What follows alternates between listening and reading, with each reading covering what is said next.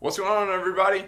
Before we get into today's video, I want to announce I'm going to be at the Southeast Overland Expo down here in Florida. I'm going to be there March 4th, 5th, and 6th. I believe that's Friday, Saturday, and Sunday. It goes from about 8 to 5 each day. So definitely, if you're in the area, come on out, meet up with me. We can go out on some trails. I'd love to meet some more people in the area. Should be a really great time.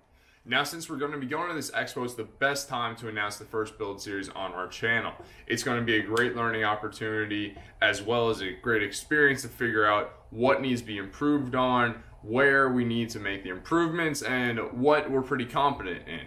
They offer a lot of classes there, so I'm really looking forward to attending some of the seminars, meeting a lot of people, and just learning a lot more about the lifestyle that I really want to become a part of. But now, without further ado, let's talk about the new build series. This right here is my 2001 Dodge Dakota.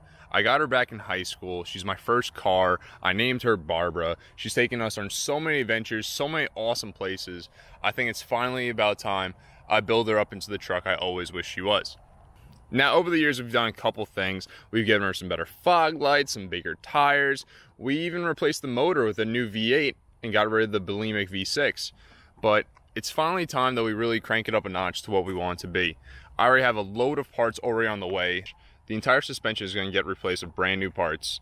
We got brand new wheels and tires on their way, which I'm so excited about. It's literally like my dream set. I used to see other trucks racing around on these platforms, and I used to be so jealous. So I'm so happy that I finally got a pair on the way. We got a new hood. We are making a whole custom camper setup in the back. It's going to be really, really sick. It's going to be a whole lot of fun. So definitely subscribe so you can keep up with all this progress as we build this truck into one of the best overlanding platform it can be. But that's going to be it, guys. I'm super excited to get this project going. It's going to be a little bit of restoration, a little bit of fabrication, and I'm definitely looking forward to it. I'm really looking forward to the idea I have for the sleeper setup in the back. It's going to be using the tonneau cover that I already have on there, so I'm really, really pumped for that. I'm really excited to share it with you guys.